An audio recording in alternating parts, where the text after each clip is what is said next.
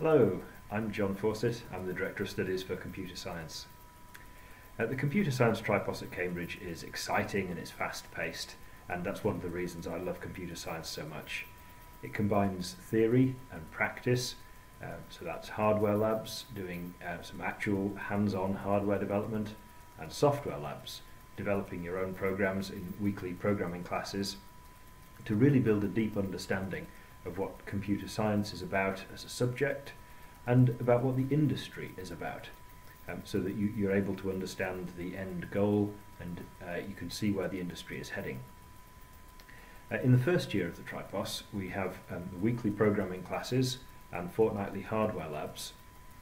We combine that with lectures and our small group teaching, which is known as supervisions in Cambridge, and we'll look at different programming languages, different styles of programming, and then apply that to some operating system development, starting the systems part of the course, and some machine learning, starting that strand of the course.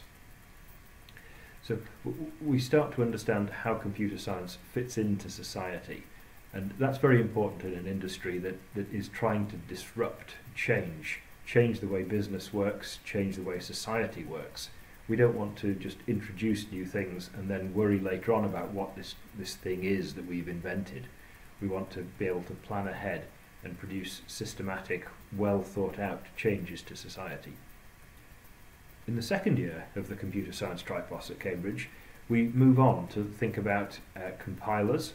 So how do we give ourselves the tools as computer scientists to be able to write our programs in higher level languages, where it's easier to write correct code, it's faster to develop large programs, and yet we can still compile them into the machine code that the hardware needs to execute.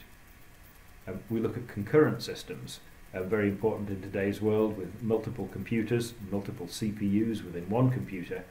How do we build applications that actually take advantage of that parallel hardware and go faster rather than just generate more heat? But we also developed the theory part of computer science a lot more in the second year. In the first year we do some discrete maths, which is the basic tools we need. But in the second year we apply that to what we call semantics of programming languages.